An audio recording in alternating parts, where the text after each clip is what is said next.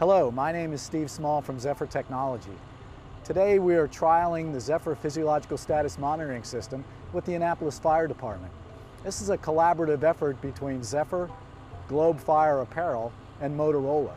The Zephyr Physiological Monitoring System measures the heart rate, respiration rate, effort, exertion, posture, activity, and core body temperature of first responders. In today's exercise, the responders will be strapped up with the Zephyr bioharness.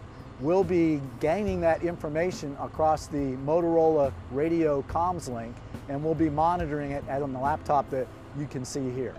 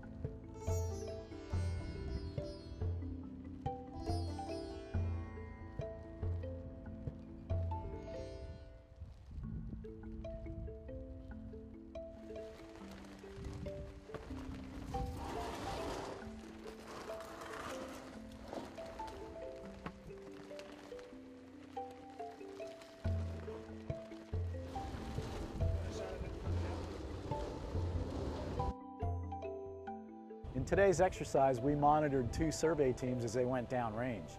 The first team entered and searched for a man-down situation. The second team actually extracted the victim. Both teams were monitored. Radio communications was solid during the entire exercise, and the teams were monitored and no mishaps were noted.